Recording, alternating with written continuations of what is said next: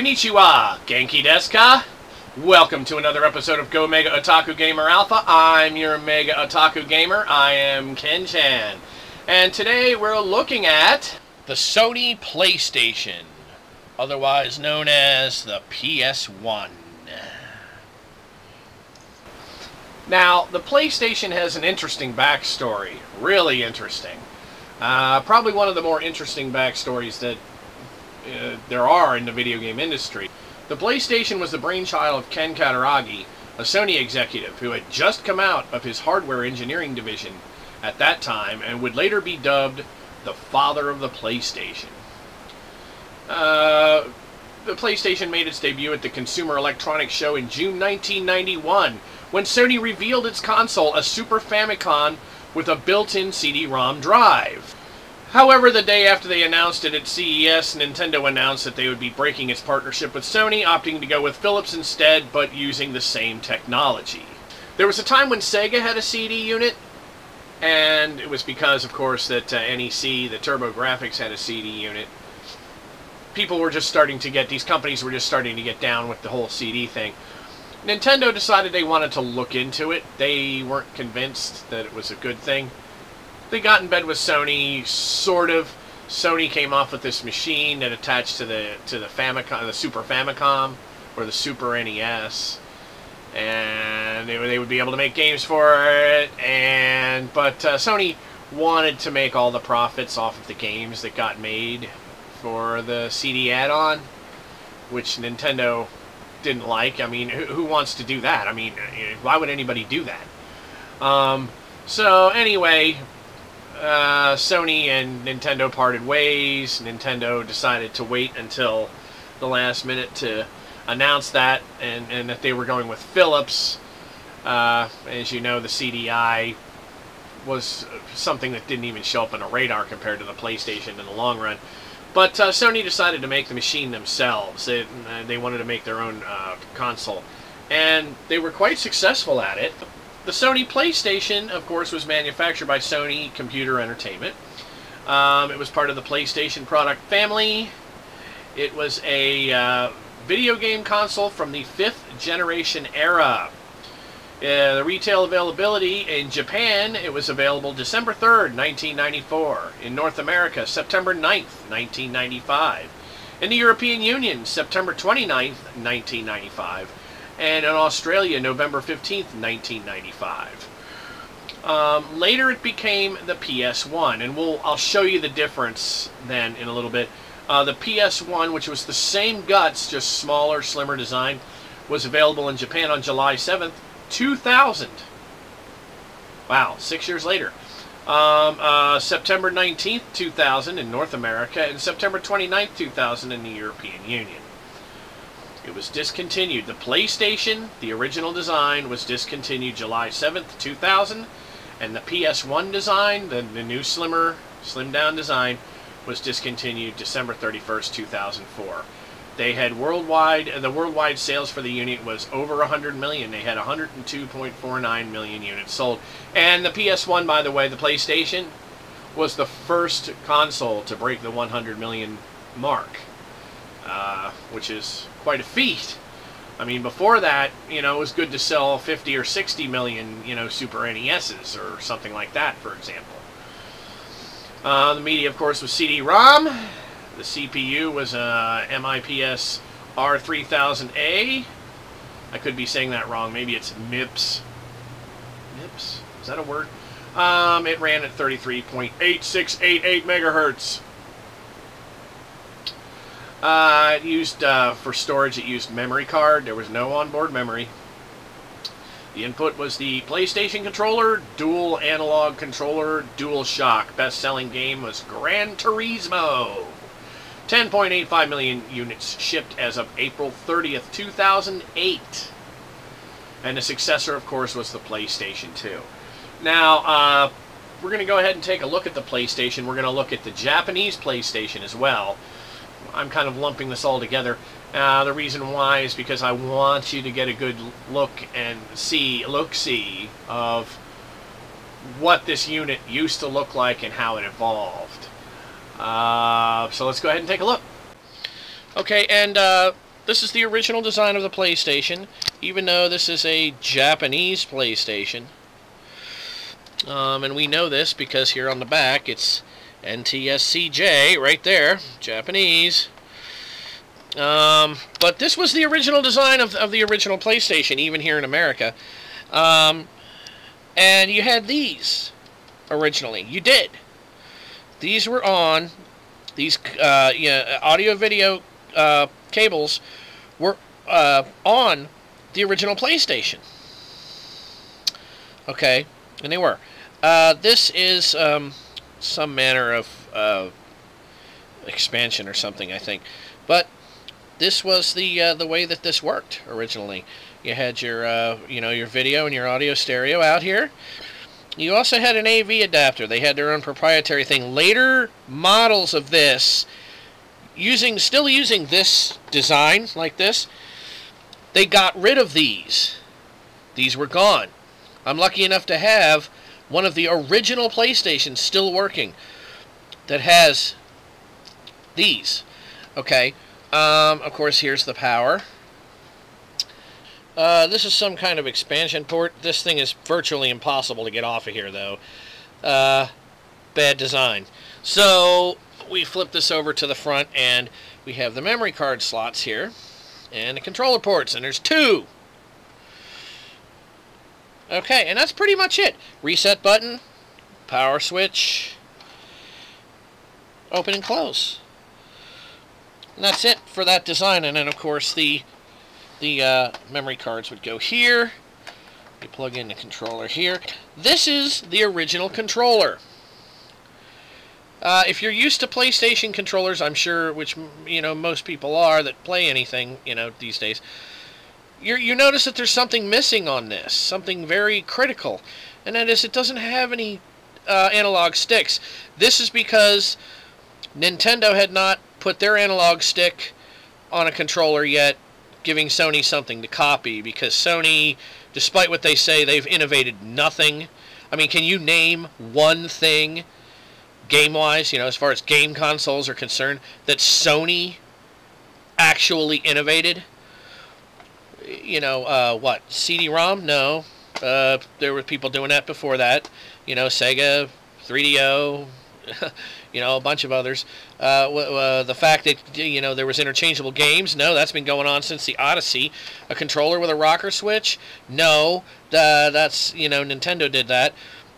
They put handles on this thing that were a little bit, longer, like bicycle handles. That's about it. I mean, other than that, there really isn't that much innovation. And since then, Sony really has not innovated much of anything. I can't think of a single thing that they did first. Not one. If you can think of something, by all means, please let me know. But there was, they're the great copiers. They're like Apple and Microsoft and all those other companies that they have nobody creative working for them, so they got to make stuff. They got to copy other people's stuff. But anyway, that's that design. Then they went on to this design here. This was what they called the PS1. Okay, Sony PS1. Yeah, you had your on-off switch, which was also a reset button. You reset it by turning it on and off. Open button here. This opens it up.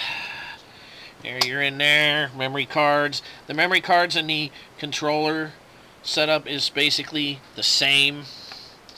If you go in the back here, you have AV multi-out. Right there, and you have your power. And that is it. They made this thing very small and very, very compact. And they went with this design. Now, this design had come out still when this console design was out. They had these. Okay, once Nintendo put one stick on theirs, they said, oh, we'll put 2 on ours. Because they're good and non-creative like that.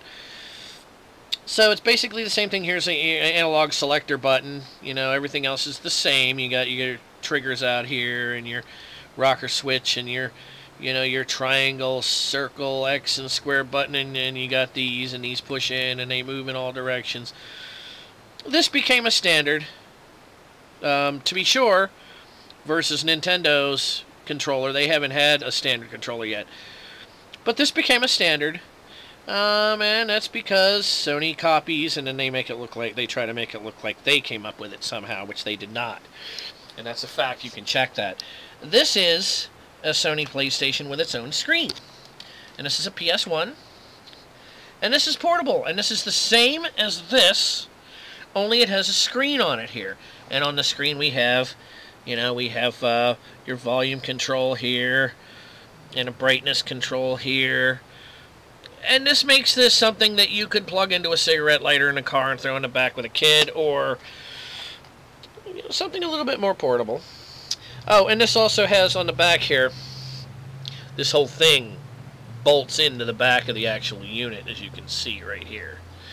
Okay, it has the power, and then your AV, but then it also has an AV in. Apparently you can run something else into this. I don't know, maybe a computer monitor? I don't know what's AV in, but that's what it is, sure as hell. And this is a headphone jack, so you can put on phones and listen to this in private. So that's the way the device is laid out. So now let's go ahead and take a look at some of the games.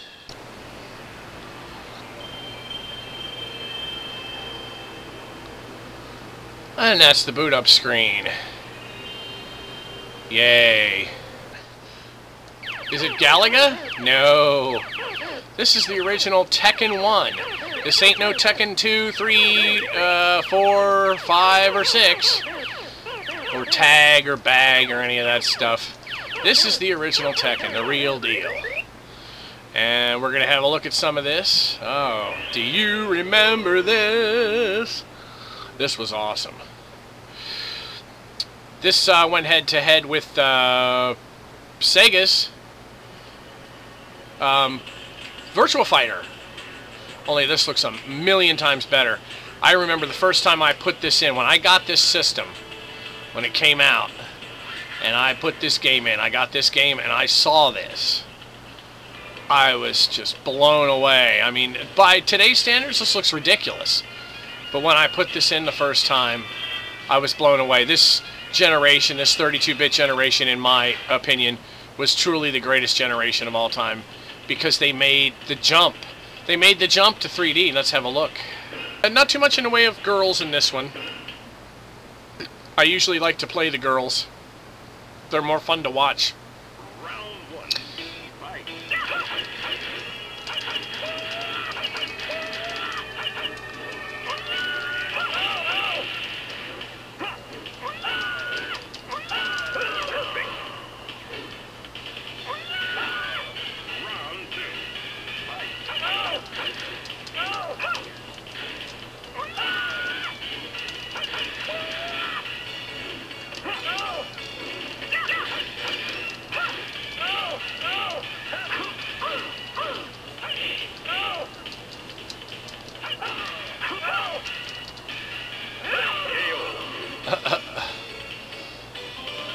That's some Tekken. Here's a little Iron Soldier 3. The original Iron Soldier, of course, is on the Atari Jaguar, and so was the second one, I think. And I think they did a version of the second one for the Nuon also. But this is the third one here. They had it for the PlayStation. They had it for... I think they had this for... they might have had this for the other consoles as well, although this came out in 2000. So, I mean, this would have been towards the end of, you know, the PlayStation 1's real, you know, relevancy here. And here it is in all of its glory. Iron Soldier.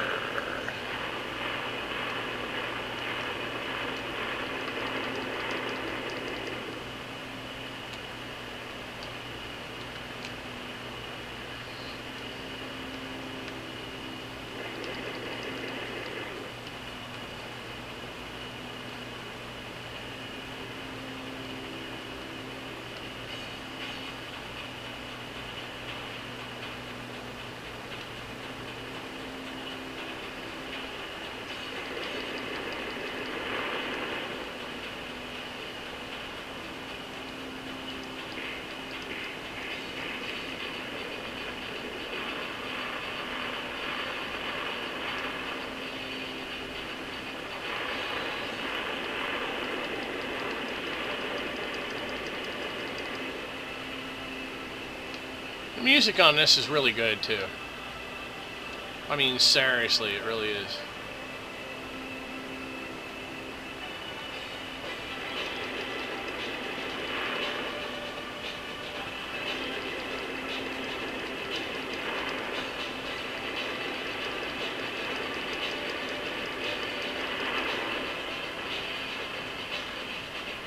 Trying to use this scanner to find... Is that him? Ah, there he is.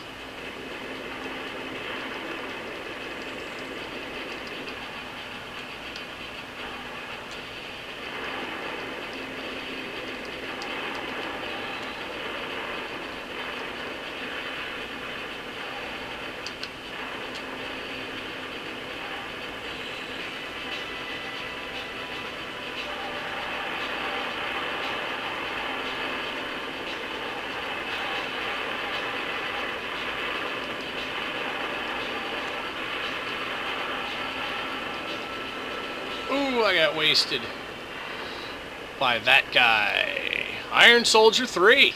This is, personally, most likely my favorite game on the PlayStation. I have beaten the hell out of this so many times, it's not even funny. This is Nova Storm. Psygnosis made this. A lot of people would look at this and go, oh, well, it's on a track. You know, it's got these little 8-bit sprites. Yeah, but it's a blast. It really is. I really dig the hell out of this game. It's like something 3DO would have done. In fact, they had this for 3DO. They had this for Sega, or yeah, for the Sega CD also. Although for the Sega CD it was totally different. This was the smoothest, best-looking version of this. And I love this game so much that I bought a second copy from, yeah, from Amazon in case my copy ever goes bad. I think I'm going to get a couple more of them too, because these things have a way of dying, you know, these old disc games.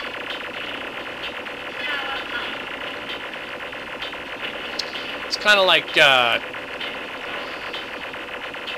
well, there's a lot of shooter games like this that came available at the time for many of the original 32-bit systems.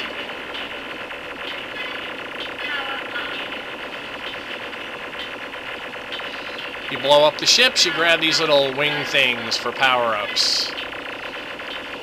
And you can actually end up with a bunch of ships around you where, you know, pretty soon you're in the middle of this glob of stuff and you kind of have to eyeball where you are. Here's a boss fight. And we got this.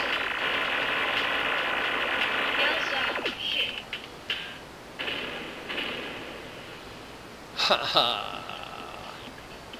And the music on this is absolutely thumping. I keep trying to find a soundtrack for this someplace with no luck. Anyway, Nova Storm. That's the name of that game, Nova Storm. That's right, it says Rage Racer, not Ridge Racer. Although I am a big Ridge Racer fan. I have the Ridge Racer, the Ridge Racer Revolution, and the Rage Racer. Ugh, try to say that fast 3 times. Anyway, everybody remembers Ridge Racer. Well, this is Rage Racer, a little bit more elusive. Racer, start your engine and let's This one goes up and down a little bit more than the Ridge Racer. And it has these weird looking cars. 2, 1, go! The race is on. No one wants to stop. 3 laps to go. I prefer arcade style racers to racing sims. They're not as long. I don't want to sit down to a. I really don't want to race, you know, 500 real-time laps. You know, I don't see the point in that. Give me something with 3 laps. You know, I'm fine with 3 laps. I'm fine with arcade steering. The graphics for this at the time. Again, this went up against Sega's Daytona USA. And I think this has Daytona USA licked, lock, stock, and barrel.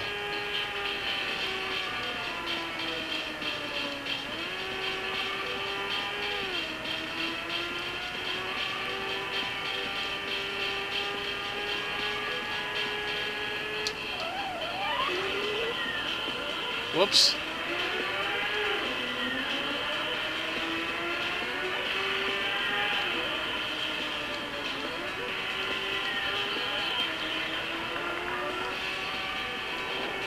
I'll get off the wall.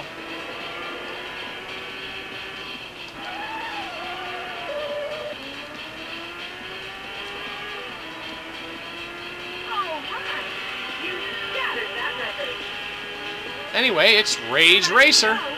With all seriousness, you can't really be a collector unless you have a PlayStation 1 in your collection. You can't say that you collect video game systems unless you have that. I mean, even a casual collector has to have it. This is a must-have for everyone, people.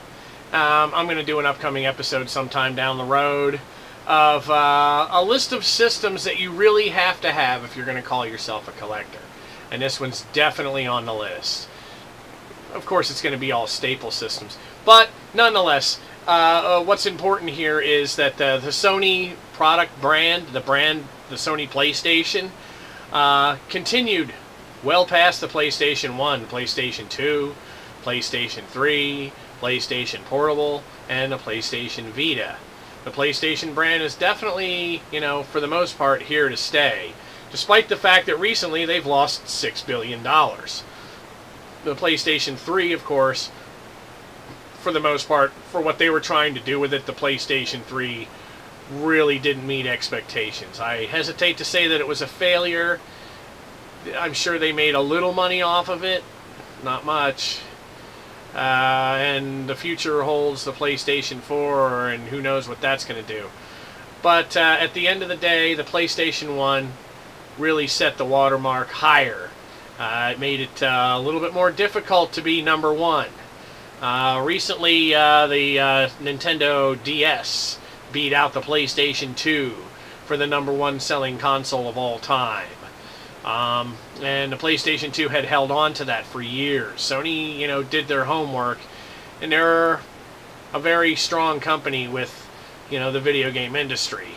But gamers' tastes are changing again. If you want to look at it like that, I don't think gamers' tastes ever changed. I think the game industry ignored people, but that's another episode as well. But for the most part, let me just go back and say that Sony PlayStation, necessary system if you're going to collect. Awesome system. There's like 1 trillion games for it. You can find them anywhere. Any of the game stores, you know, retro game stores, will definitely have PlayStation 1 games. Hell, you can still find them at yard sales. So if you don't have a PlayStation 1, what's wrong with you? Go get one. God! Hook it up to the TV that's in your shed if you have to. But pick it up, get one, and we'll see you here next time.